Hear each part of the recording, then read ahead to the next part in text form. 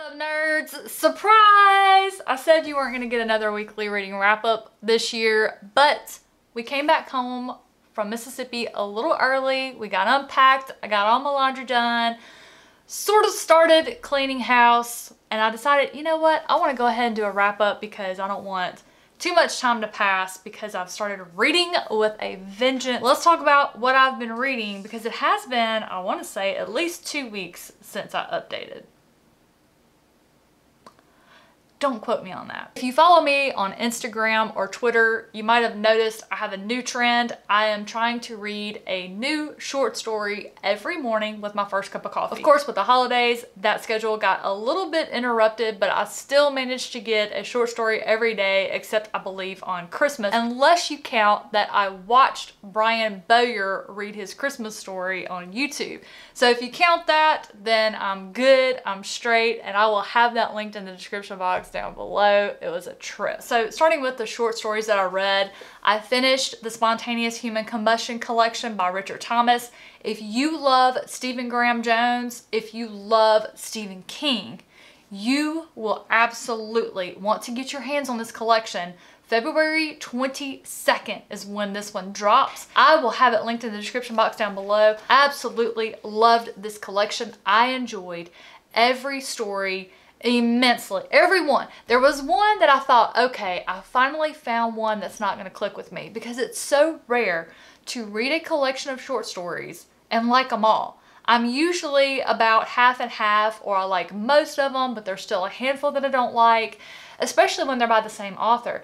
That is not the case. There was one I was lukewarm on until the ending, and the ending changed everything because I had missed what the story was all about. Totally missed it. I don't know if I needed extra coffee that day or if I was just not dialed in and not paying attention to what was going on in the story. But the ending changed it for me. I will be rereading this collection. In fact, I've already reread 2 of the stories because there are 2 stories that, while the author said weren't connected, the way that I read them, it sounded like we got a perspective of a character later in life, and then we got his origin story in a different story. And that's how I interpreted it. He said that was not his intention, but he kind of liked where I was going with it. I just cannot say enough good things about it. This collection came in and knocked What One Wouldn't Do down a peg. So it took the #1 spot of my favorite collection for 2021. I just thought nothing was gonna knock What One Wouldn't Do down from its #1 spot, and this one snuck in like a dark horse and did it. I love this collection. Really enjoyed Richard Thomas's writing. Some of these stories were thought-provoking. Some of these stories were fun to imagine how they might have progressed if they had kept going. They had an ending, but it was kind of open where I could continue forward with my imagination, just letting it take the reins as far as what could have possibly happened in the future of them. But I did do little mini reviews on my Instagram if you want to check them out. It's so hard to review a short story because they're short and you don't want to give anything away. So sometimes I just used a quote from the story that I just felt captured the essence of the story. Sometimes I just told you how the story made me feel, and sometimes I was able to put down a few lines just talking about what the story was about. Love this collection, guys. Just absolutely loved it. Next, I read from Night Shift, Sometimes They Come Back. And this one was properly creepy. It's what I call classic King, meaning this is the type of story that people always think he writes. They think everything he writes is horror, and they think it's that weird stuff, supernatural stuff like this. But this one, for me, King dropped the ball as an author as far as getting logically from point A to point B. And I know logic concerning a supernatural story may not make sense to you, but this was one of his longer stories in this collection that I've read so far. He took a lot of time developing the character and developing the plot. What he did not do is provide a proper make sense ending. He had an ending, and I'm fine with the ending, but we just kind of got there. It just was not properly fleshed out how the main character came to the conclusion of what he needed to do. It just happened, and it's like, how are we going to go through this slow buildup of getting the backstory of what happened in the past to bring about what's happening in the present? And then you're just going to wave your magic wand and say, here you go, buddy, and done. So that was just my one little nitpicking issue there. And then I got back into Kurt Vonnegut's complete stories and I read The Manned Missiles. That is in the war section of this collection, and it was so sad. It was so sad. It's written in letter format and it's between two fathers. The father of a Russian astronaut and the father of an American astronaut are writing each other back and forth about the deaths of their sons. Kurt Vonnegut just chose the perfect way to tell the story in letter format because it just made the impact so much greater telling it that way. You feel the emotion behind the words of these two fathers talking about their sons and how important it was that the other father understood about who their son was. And oh man, so good, so good. Guys, if you are not reading Kurt Vonnegut, what are you doing with your lives?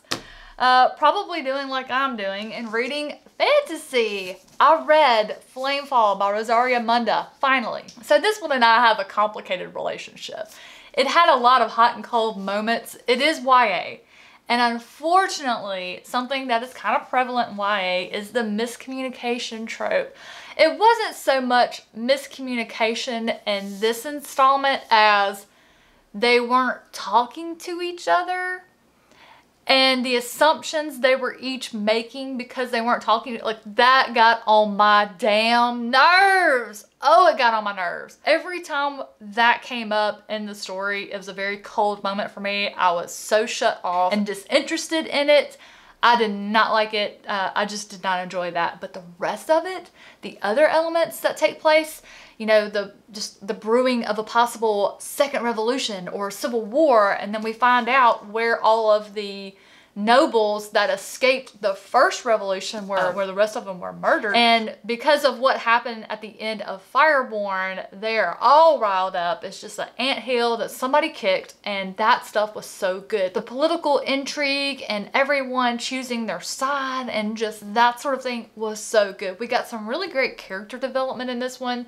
But man, if we can just, for that third book, not have the miscommunication or a lack of communication, I will be so happy. I can't wait for it. If I had that third book when I finished this one last night, I would have gone straight into it. This one was so good. So good. Except for that whole little YA trope thing that I just hate. You know, and it makes me wonder, YA, young adult, it really doesn't mean what a lot of people think it means, and a lot of us adults enjoy reading it. We just enjoy the lighter fantasy or science fiction reads. I am guilty of it. I love what I call fluff reads. My problem is if young adults are reading it and they think this is how they should be acting, like, can we get some YA authors to maybe write some, you know, some young people who communicate, who don't do this? I could just feel that way because I'm the type of person that you never have to wonder where you stand with me. I will tell you. So don't ask me if you're afraid of the answer. I mean, if you're afraid to ask me, then you probably already know the answer. Moving on, continuing into what I read Moses, Man of the Mountain by Zora Neale Hurston. This one is right up there with Their Eyes Were Watching God. It is a retelling of the book of Exodus. But along with that retelling, we get the African American, the black folklore version of Moses. And guys, I gotta be honest, this Moses, love him. Huge respect for this man. He did not put up with anything. Now, he did put up with the Hebrews because God called him to lead them and they were jerks and they just wanted to hang on to those dang slave shackles so hard, and all they could do was complain. All of the magic Moses worked. He delivered them from Pharaoh, he fed them, he took care of them, led them to the promised land, and these guys just really acted like they wanted to go back to Egypt and just be slaves their whole lives.